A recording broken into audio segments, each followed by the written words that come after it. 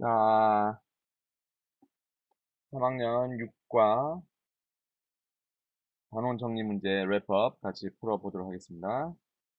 대화를 듣고 제시가 하지 않은 일을 골라봅시다. 그랬어요. 우리 한번 들어볼까요?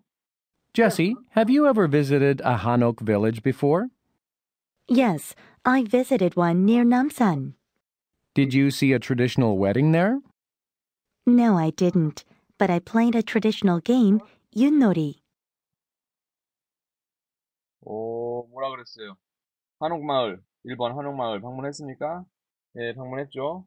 트래디셔널 게임, 뭐 전통적인 놀이 했다 그랬나? 예, 했죠. 뭐였지? 윷놀이였지. See a traditional wedding, 전통 혼례 봤습니까? 안 봤죠. 예, 안 봤습니다. 4번, 예, 2번 되겠고요. 대화를 듣고 여학생의 말을 완성해 봅시다 그랬네요. 문제 설정 먼저 봐야지. The movie Space Traveler was Space Traveler라는 무비, 영화는 was 뭐다, 어땠다, 뭐가 그런 게 나오겠네. 한번 들어봅시다. Did you see the movie Space Traveler? Of course I did. What about you? I saw it last week. What did you think of the movie? Well, for me, it was a little boring. 봤어요. 예, 봤어요. 어때요? 예, 지난주에 봤어요. What did you think of the movie? 어땠어요? 그러니까, for me, 저한테는요, it was a little boring. The movie Space Traveler was, 그럼 답은 뭐라 하면 좋겠어? A little boring. 예, 말했지만, 나를 지루하게 만드는 거, 나이가 어떤 느낌이 들게 만드는 거, 그런 것들은 ing 쓴다 그랬어요. boring, interesting, exciting. 근데 그런 감정을 느낄 때, 내가 그런 감정을 느꼈어. 그건 ed 쓴다 그랬어요. bored, excited, interested. Did you see the movie Space? 자, 3번 갑니다. 자연스러운 대화가 되도록 순서대로 번호를 쓰는 뒤 이야기를 시작했습니다. 앞에서 읽어볼까요? It was a little cold, but it was fun. It was a little cold. 어쨌다고? 약간 추웠다고. But it was fun. 근데 재미졌다고. Yes, I have. 그래. 가지고 있어. 또는 뭐 해봤어. 그렇게 되겠네. Have you ever slept in a tent? Have you ever 하게 되면 뭐 해본 적 있어? 그런 뜻이에요. slept in a tent. 그러면 뭐야? 텐트에서 자본 적 있어? How was it? 어땠어? 나오죠, 순서. 어떻게 되겠어요? 텐트에서 자본 적 있어? 해봤어? 어땠어? 약간 추웠어? 하지만 재미있었어? 예. 그럼 여기서 잠깐 좀 다른 자료들 한번 보도록 하겠어요. 자, have you ever? 그런 다음에는 과거 분사가 나옵니다. 과거 분사가 have you ever 다음에는 뜻은 너 뭐뭐 해본 적 있어? 그 말이에요. 예를 들어서 try, 시도해보다 뜻이죠. 예, try를 넣어봅시다. 그러면 have you ever tried something? 그런 게 나오는 거예요. 너 something은 여기서 음식이 될 수도 있고 아니면 무슨 스포츠가 될 수도 있고 아니면 무슨 게임이 될 수도 있고 뭐 그러겠죠. Have you ever tried something? 이렇게 되면 너 something 시도해본 적 있어? something 한번 해본 적 있어? 경험해본 적 있어? 그렇게 되겠죠. 이거 봅시다. Have you ever tried Chicago pizza? 시카고 피자. 선생님 안 먹어봤어요. 안 먹어봤는데 허브 두껍고 허브 느끼해야 돼. 그냥 예. Have you ever tried 음식 이름? Have you ever tried Chicago pizza? 그렇게 할 수 있겠네. 또 원반 놀이 있죠. 원반 날리는 거. Have you ever tried frisbee? 그러면은 너 프리스비 날려봤어? 프리스비 해봤어? 너 롤 해봤어? 롤? 그럼 Have you ever tried roll? 그렇게 되겠네요. 자, 그 다음 문제 가도록 합시다. 질문에 대해 자유롭게 대답해 봅시다. 그랬어요. What do you think of? 이거 괜찮은 진짜 괜찮은 표현이에요. 같이 한번 해볼까요? What do you think of? What do you think of? What do you think of something? 뭐에 대해서 어떻게 생각해? 그 말이죠. 뭐에 대해서? Eating fast food, junk food, 맥도날드, 롯데리아. 오, 방송에서 이렇게 제품명 말하면 안 되는데. 이거 방송 아니니까 괜찮아요. 여러분 나한테 별풍 줄 수도 없잖아. What do you think of something? 나 뭐에 대해서 어떻게 생각해? 그 말이죠. In my opinion, 내 생각에는, 자유롭게 답해보자 그랬어요. 뭐라고 말할 수 있을 것 같아요? 여러분, 뭐, 버거 같은 거 먹으면 어때요? 어떤지 한번 볼까요, 그러면?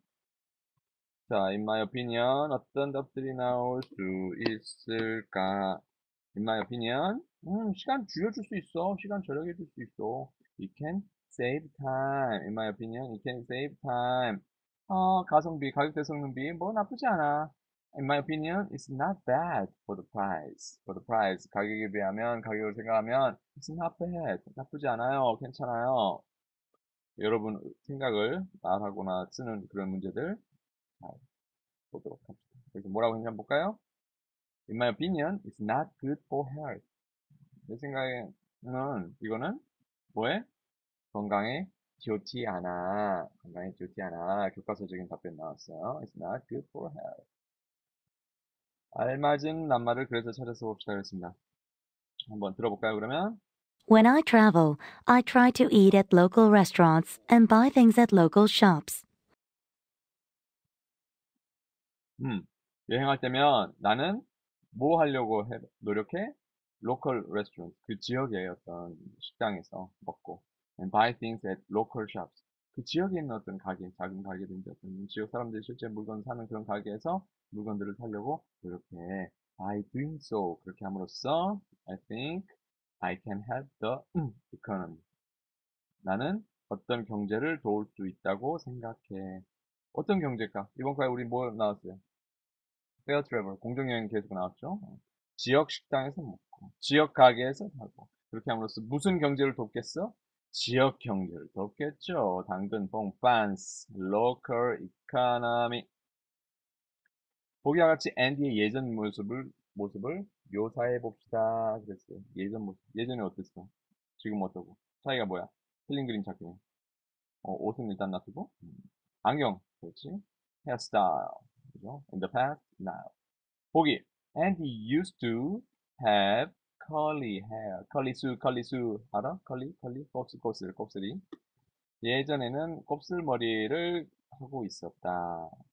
그리고 또 뭐가 있었어? 예전에는 뭐 쓰고 있어? 안경을 쓰고 있었다. What is 안경 in English? Glasses. 그럼 어떻게 하면 되겠어? And he used to 안경을 쓰다 뭐예요? 향수, 구두, 양말, 신발, 바지, 윗두리, 안경, 모자 다 wear라 그랬지 영어에서는. And he used to 쓰다 wear 안경 glasses. 자, 그럼 여기서 잠깐 또 다른 자료 한번 볼까요? 여러분 다 알고 있겠지만 한번 recap 다시 한번 좀 보도록 하겠어요. 먼저 주어 다음에 used to, 주어 다음에 used to 바로 나와. 주어 다음에 used to가 바로 나와. 그런 다음에 뭐가 나와? 원형이, 동사 원형이 나와. 그럼 뜻이 뭐라고? 주어 다음에 used to 바로 나오고 동사 원형 나오면 뭐뭐이었다, 뭐뭐 하곤 했다 그런 뜻이라고 했어. 근데 주어 다음에 be나 get이 나오고 그 다음에 used to가 나와. 그리고 used to 뒤에 나오는 것이 뭐야? 명사 성격을 지닌 어떤 게 나오네? 명사 성격을 지닌 게 뭐다요? 명사 성격을 지닌 것은 바로 명사 하나, toys, 명사 하나, 명사 구, two bags of toys. 장난감이 좋은가 봐. 명사 구, 어떤 명사 덩어리, 전체가 명사를 하게 되면. 그리고 어떤 동작을 말하고, 뭐에, 어떤 행동에 익숙해지는 그런 동작을 말하고 싶어요. 그런데 동사는 여기 바로 못 오지. 그러니까 동사를 명사처럼 만든 동명사.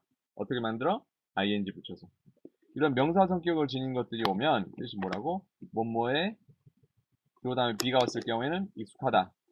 주어 다음에 get이 왔을 때는 익숙해지다. 이렇게 되겠죠? 자, 그러면 used to have 주어 다음에 have used to 바로 나왔어. 과거에 뭐뭐이었었죠?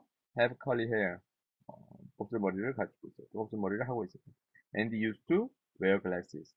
안경을 쓰고 있었다. 바로 안에서 알맞은 말을 골라봅시다. Last Sunday, I visited the city. I was born. 지난 일요일 나는 visited the city. 도시를 들렀어요. 도시에 들렀어요. 도시를 방문했어요. I was born. 내가 태어났다. 그럼 뭐겠어? 내가 태어난 도시겠지. 내가 태어난 도시야. 도시니까 장소죠. place라고. place. 그럼 when이야, where야? place. where죠.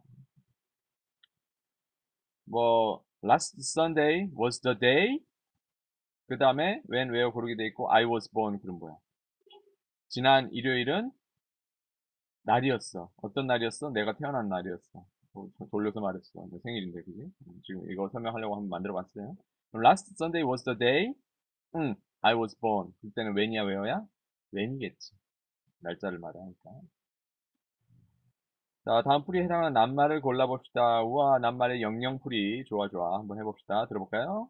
A way of acting which is usual or traditional in a culture. A way of acting. 행동하는 방식이야. 행동하는 방식인데, which is usual. 보통 그렇게 하거나 아니면 traditional. 전통적인. 어디서? 어떤 문화에서. 문화에서 되게 그렇게 행동하는 방식이다. 그 문화 안에서 투어, 여행, 커스텀, 관습, 컴퍼니, 회사, 뭐가? 관습이죠. 공습, 관습.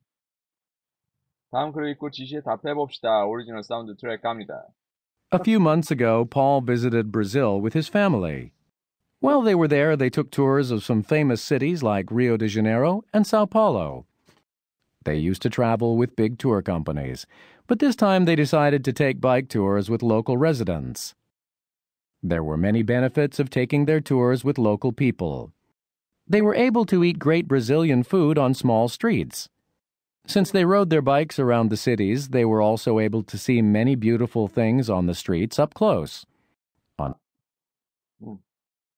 마지막에 이거 답 말할까 싶어서 제가 끊었어요. On top of that, they were good to the environment.